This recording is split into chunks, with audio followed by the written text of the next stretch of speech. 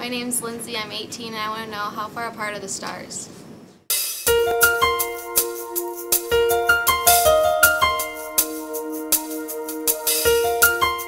Hello, I'm Jeff De La Rosa, Managing Science Editor at Worldbook, and we're here at Adler Planetarium in Chicago to learn how far away the stars are. The picture behind me makes it seem like the stars are extremely close together, but they're actually quite far apart.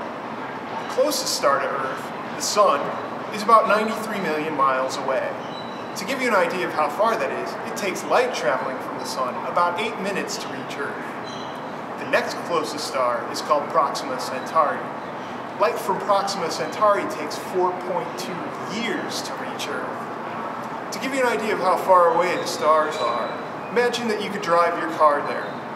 Driving at a constant speed of 55 miles per hour, it would take you about 200 years to reach the Sun. And it would take you 500 million years to reach Proxima Centauri. That's about twice as much time as has passed since the dinosaurs first showed up.